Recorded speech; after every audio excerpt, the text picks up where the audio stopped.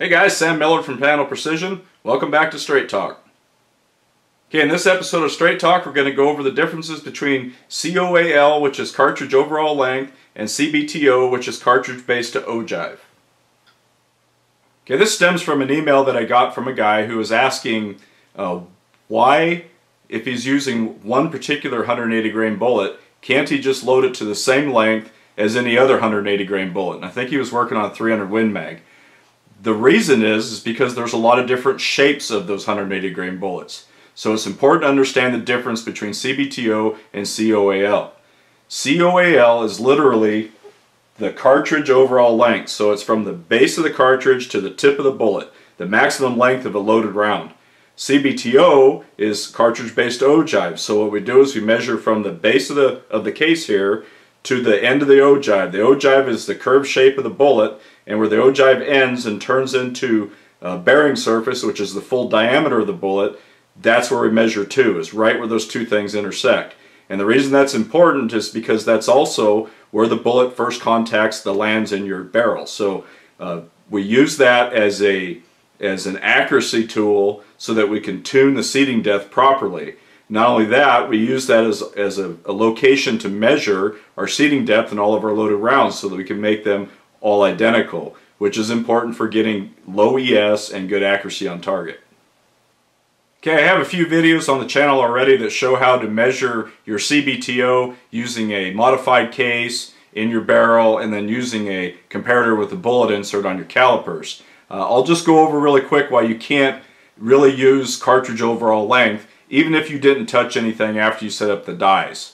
The bullet tips, if you're going to check, say I'm going to load this block of ammo to the same cartridge overall length. So I set up my die, I put the first round to exactly the overall length that I want, and then I start loading rounds. I lock the die in place and I just start loading rounds. But every now and then I pull my caliper out and I start checking lengths. Well, those lengths are generally going to be all over the place. You might have several of them that are exactly the same, and then you might have one that's 5,000 or 6,000 shorter. That's normal when you measure cartridge overall length. And your first reaction is going to be adjust your die to make them all the same. The problem is that you don't really need the cartridge overall length to all be exactly the same. You only need cartridge overall length to give you clearance in a magazine.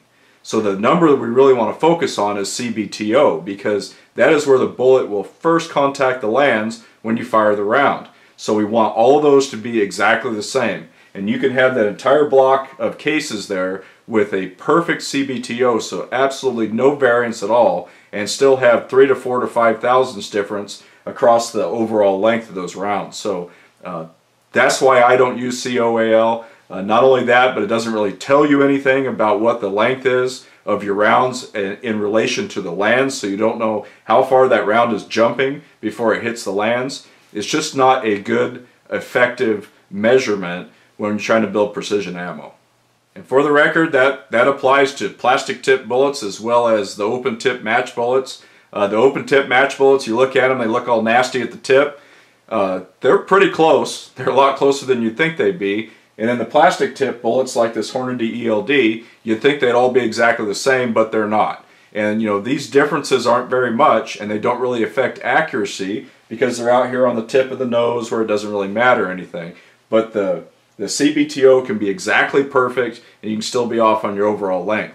Now, I had the unique opportunity during this load development series that I have running now for my 260 to load up 9 different 140 grain class bullets and shoot them over my chronograph just to see what the velocity difference would be you know, across that broad range of bullets. So what I did when I was loading them up is I loaded all of them to exactly the same CBTO. So all 9 rounds, all 9 different bullets, 5 rounds each in these strings, so 45 rounds were loaded right to the same CBTO measurement. And while I was doing that, I wrote down what the overall length of the round was so that I could compare them. So I made a chart. We'll go check that out real quick. I don't really need to narrate this much. It kind of speaks for itself. This is for my 260 Remington. These are the rounds that I loaded up for my big 140 grain velocity test. My cartridge base to ogive length on all of them was 2.040, which is 10 thousandths off the lands in my barrel.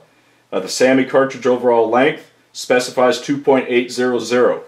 So if you look down this line, This is the cartridge overall length for every one of those bullets when I had them seated at 2.040 cartridge base to ogive. So you see all the different lengths there.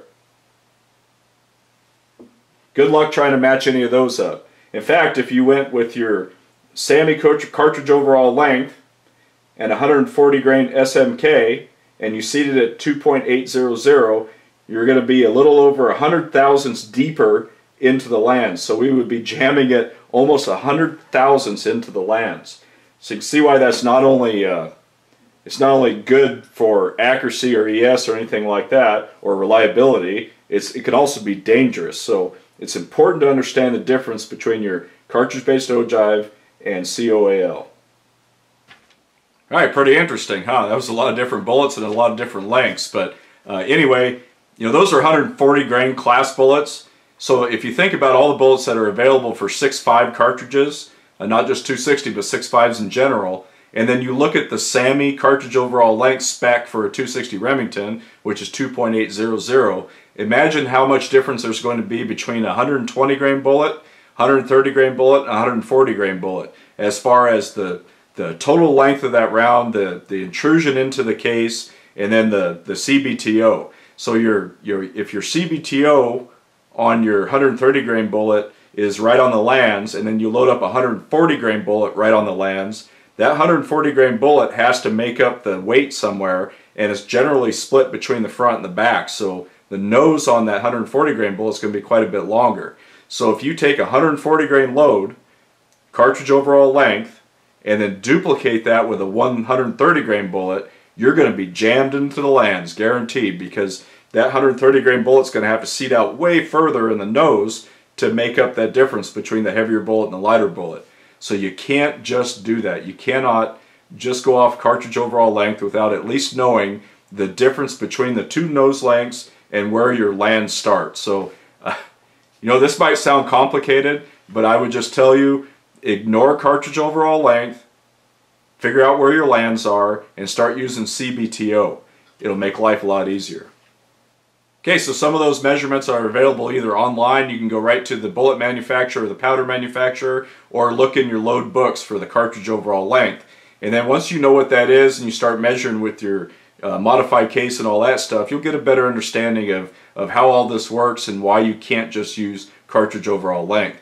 But just for a couple of examples here, Hornady online has load data for the 147 grain ELDM, and they list the cartridge overall length for that at 2.785. So you can see my loaded round was quite a bit different than their loaded round. The Hodgdon load data, I don't have a nozzler partition, but the only one they listed online was 140 grain nozzler partition. They're calling that a cartridge overall length of 2.780. And then you come into the Sierra load book. I actually have the Sierra load book. Both of those bullets, so the 140 grain and the 142 grain SMKs, and they're completely different bullets with different nose profiles, different ballistic coefficients. They list both of those, if you're going to load off their load data, at 2.765 cartridge overall length. So you can see you would have a completely different jump to lands if you loaded both of those bullets at that length. So you know, it's just not a good measurement to use. Berger, they list all of their 6.5 bullets in their load manual at 2.800 as the cartridge overall length. You know, the proof's in the pudding. If you just look at all those different numbers and think you have to load every single round to the same length with all the different nose profiles, all the different weights of bullets, all the different BCs, everything, you can see it just wouldn't work well. Anyway, stay tuned for more episodes of my load development series. We'll go over all these different tests I did on these 140 grain bullets. Until then, thanks for watching, and we'll see you next time.